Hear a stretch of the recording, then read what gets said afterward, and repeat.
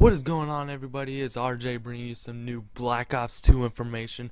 I got some cool screenshots I'm about to show you in a quick slideshow and then slow them down and describe them. So here they are in that quick slideshow.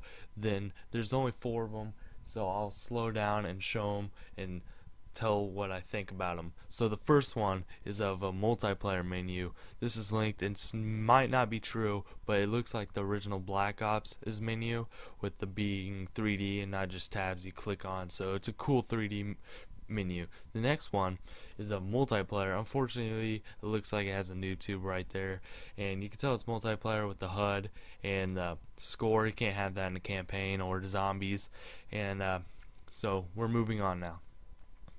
This one also multiplayer, as you can tell by the HUD again, like now, mini map.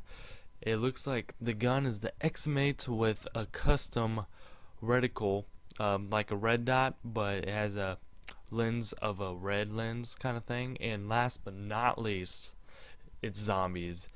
You can tell by the dashes that's 5, and then the scoring, and it looks like the M19 is going to be coming back, just like World at War and Black Ops, the first gun you start off with, and the dude's hands look pretty detailed. So thank you everyone for watching my video, and comment, rate, subscribe for more Black Ops 2 information, and don't forget to check out my other Black Ops 2 informational videos, annotation on screen right now.